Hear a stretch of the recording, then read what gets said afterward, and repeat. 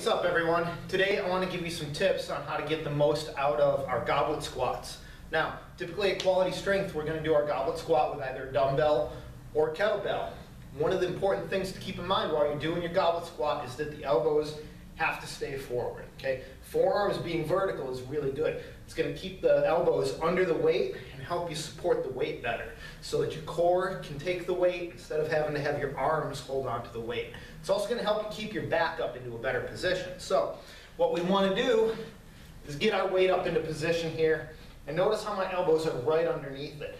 Oftentimes when people are first learning the movement, they let the weight come down here by their belly, the elbows dip back. What that means is when you're going to do your squat, that weight's going to pull your chest down. When we're doing our goblet squat, we want to keep that chest up nice and proud like that. Come down, straight back up.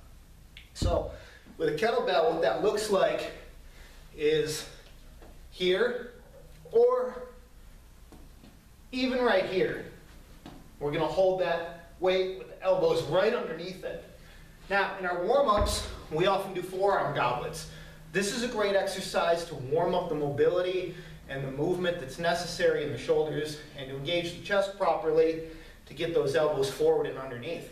So when you're doing your forearm goblets and you're bringing your elbows together before you make this big circle up, really focus on squeezing those elbows together. That's going to help you get a good goblet squat position, help keep your back in order there, help keep the weight well supported so that you can really hammer those legs and hammer the core with the heaviest weight that you can, not have your arms or out of place back position be the limiting factor.